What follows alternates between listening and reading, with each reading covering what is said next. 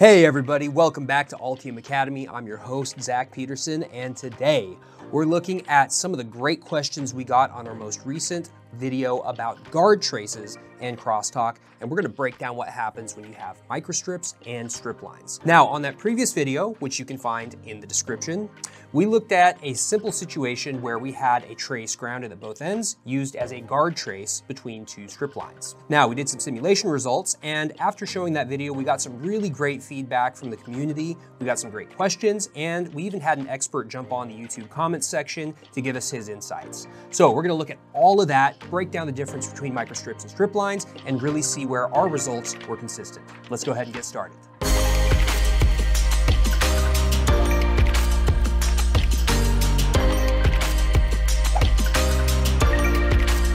In our most recent video where we looked at the use of guard traces to try and reduce crosstalk, we found two really important results.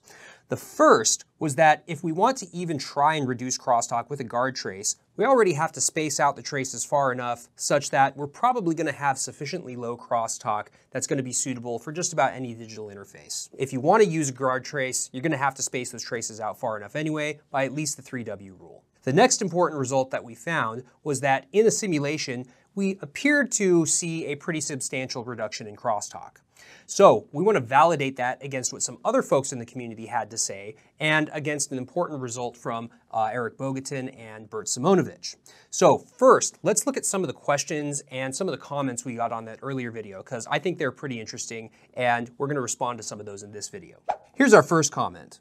This clearly contradicts Bogatin's results. In the frequency domain, there is no resonance. Either tooling is different or Bogatin's point is wrong. So the issue here is because Bogatin and I are not exactly looking at the same situation. He was looking at a microstrip, I was looking at strip lines. We're going to resolve that contradiction or apparent contradiction here in this video. Our next question comes from Chromatech.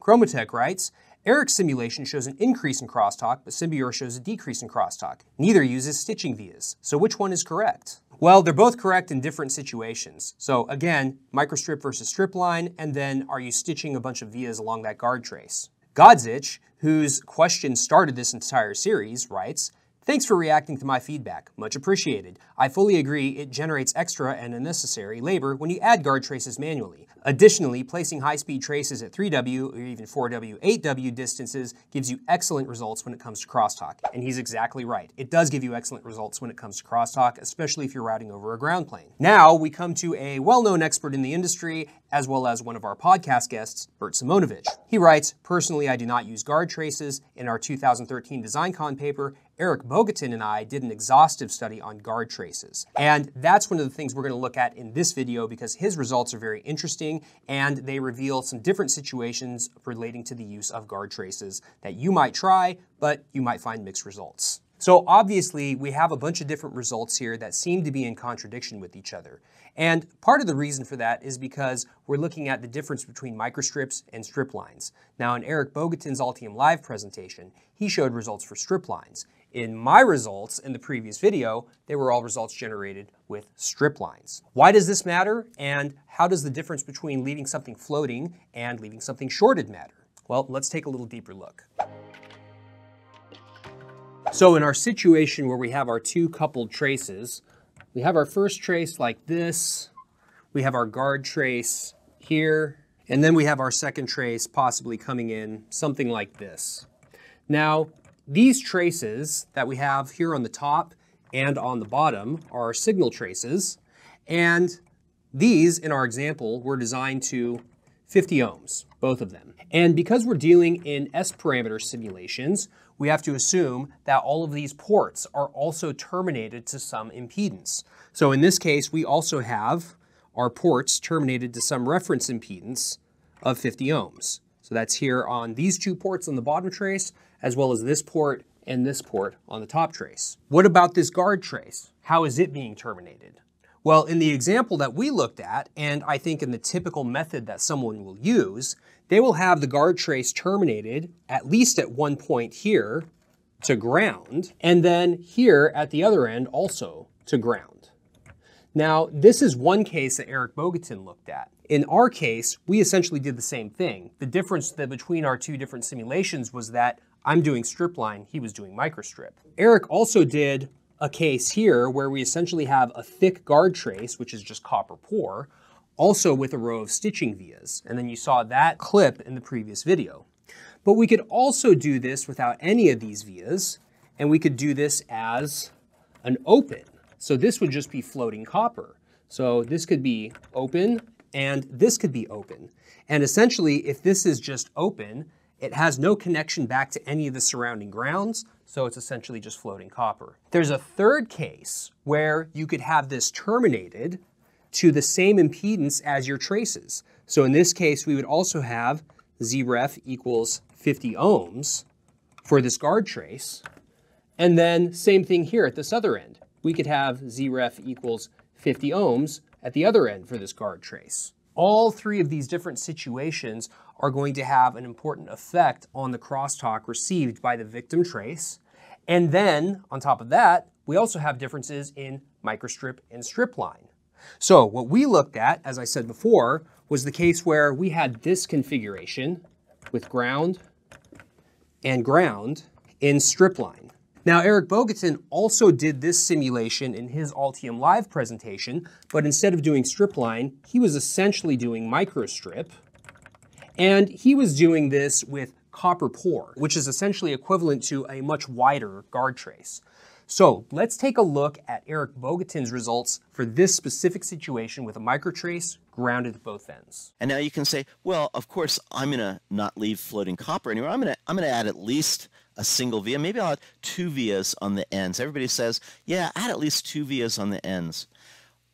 Let's see what happens when we add just 2 vias on the ends. Because after all, instead of having opens, we're going to have shorts. And so because we have shorts, what are we going to do? We're going to still have a resonant cavity. We're still going to have the energy bouncing back and forth. And so here is what happens when we add just 2 vias on the ends of that copper pour region. It's not floating, but it still has low impedance on the ends, high impedance in the middle. We've built a resonant cavity. Now, if you haven't seen that entire Altium Live presentation, make sure to take a look in the description. We have a link to that Altium Live presentation with Eric Bogatin. Now, his result in that presentation is important, but it's also part of a larger subset of results that include the different types of terminations that I mentioned, as well as the differences between microstrip and stripline. As the comment from Bert Simonovich that I showed earlier mentions, he and Eric Bogatin actually did a pretty exhaustive study on the differences in crosstalk between these different configurations where you have open, closed, and reference impedance terminated guard traces.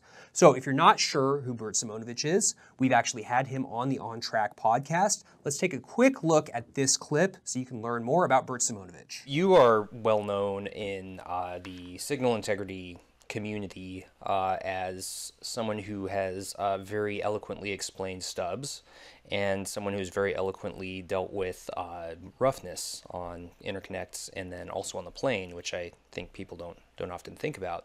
Generally, people say, well, that's not high speed, it's just power. So they may use a rougher copper or a reverse treated foil. And reverse treated foil means the matte side now is the side that gets bonded to the prepreg. Now, on our previous guard trace and crosstalk video, Bert Simonovich actually posted a link to his DesignCon paper that he did with Eric Bogatin, and it has been republished on Signal Integrity Journal. So now, let's take a look at some of those results in that paper and see whether or not they're really consistent with the results shown by Eric Bogatin in his Altium Live presentation, as well as what we saw from the Symbior results in our previous video. Now here's the article that has been reposted onto Signal Integrity Journal with Eric Bogatin and Bert Simonovich. They have looked at crosstalk on these different termination configurations that I mentioned earlier. They also looked at next or near-end crosstalk and fexed or far-end crosstalk. So let's take a look at this first set of core results. So what they did in this simulation is they looked at the simulated noise on the victim line for each of these 3 termination conditions. And this is for a terminated microstrip guard trace between 2 microstrip traces.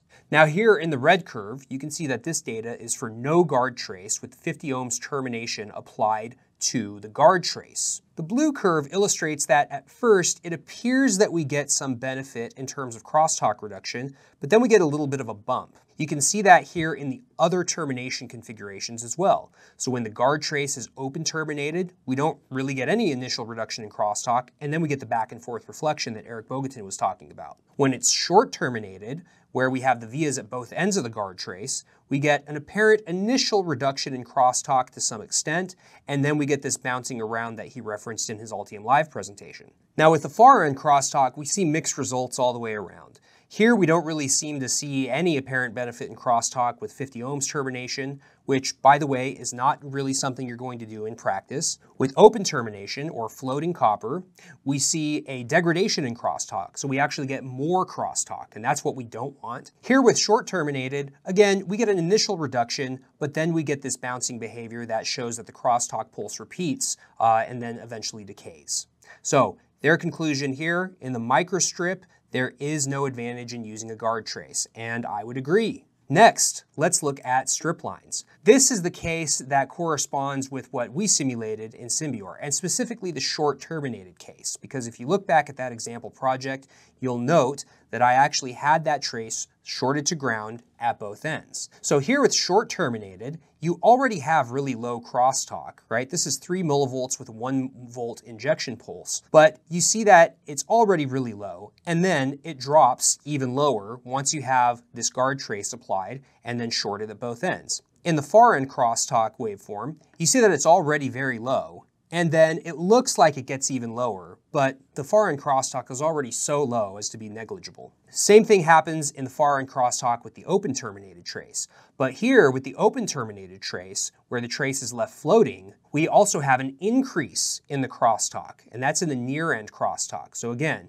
red curve is with no guard trace, blue curve is with the guard trace applied. We get an increase in the crosstalk. Now, when we have the 50 ohms terminated guard trace, which, as I said, is not really a practical situation. I don't know anyone that's going to terminate a guard trace to 50 ohms or copper pour to 50 ohms. You can see very clearly that with the guard trace, you get a slight reduction in the near end crosstalk, but in the far end crosstalk, you get an increase. So in the strip line, there's only a dramatic reduction in near end crosstalk and no additional penalty to far end crosstalk as long as the guard trace is shorted at its end to the return paths.